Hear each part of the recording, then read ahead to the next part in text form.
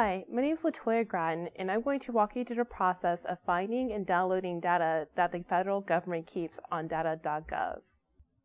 Data.gov was started by the Obama administration. It's basically a clearinghouse for government data stored on dozens of different federal websites. It currently supports about 400,000 data sets, which sounds like a lot, but it's still far short from all the data the federal government has available. If you don't find what you're looking for on here, you can go directly to an agency website. Sometimes agencies have more current data than what you can find on Data.gov. Data.gov is still useful. In this demo, let's find data on U.S. foreign aid. To complete this tutorial, you'll need Microsoft Excel or some other type of program that can open spreadsheets.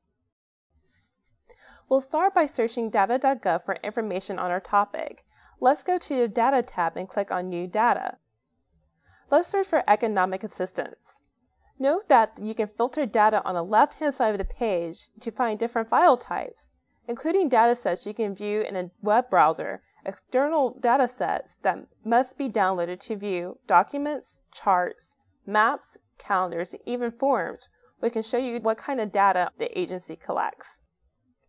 One of the search results looks promising. Let's click on a link on the U.S. Overseas Loans and Government Data. To download the data, click on the button that says CSV 0.4 MB. The CSV means the data is stored as a CSV, or comma separated values file. That means it opens any other spreadsheet on a database program such as Microsoft Excel. Other data may come in other forms, such as XML file, a flexible type of file that allows you to open the data in many programs, or KML files, which only provide geographical data for mapping. Once the data is downloaded, open up in Excel.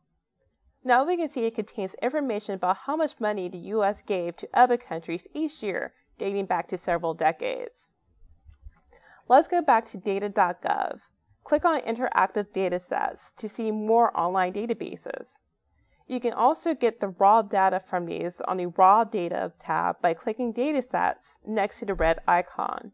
Searching for economic assistance on the interactive databases brings up this data on domestic aid.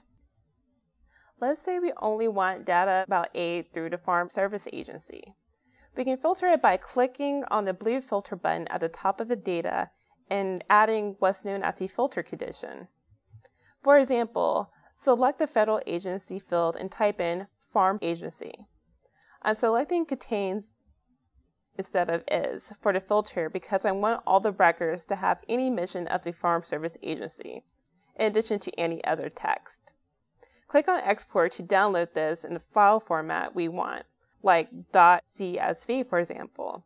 There are many file options available when you export, but a CSV file will allow you to open it in many database programs such as Excel or Access.